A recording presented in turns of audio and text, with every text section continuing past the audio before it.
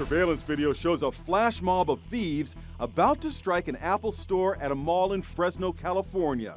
It took only seconds for 4 young men in hoodies to make off with $27,000 in iPhones and laptops. These frightened girls huddled together as the thieves bolted past, knocking down a Good Samaritan who tried to block the exit. Other Apple stores are also finding themselves prime targets. This Apple store in San Francisco has been hit twice. And in Kansas City, a stunned female shopper recorded a theft right before her eyes. Oh my God. Security expert Pat Brosnan. What you have here is, in my view, you have a couple of professionals.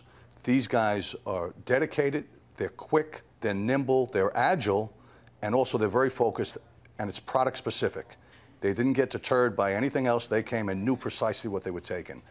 That's a pro operation. Last Friday at an Apple store on Long Island, New York, 5 suspects scoped out the place, casually positioning themselves around the store. They act like typical shoppers, checking out the coveted cell phones. They basically strategically position themselves in a store. When the moment's right, they sweep up whatever product they've come for. Now watch. In seconds, the brazen thieves literally yank the phones from security cords and flee with $19,000 in stolen phones. But Apple may be outsmarting the thieves. The pricey iPhones all come with a kill switch that activates once the stolen phone leaves the store's Wi-Fi range. So what should you do if you find yourself in the middle of a flash mob theft at an Apple store? Stand down.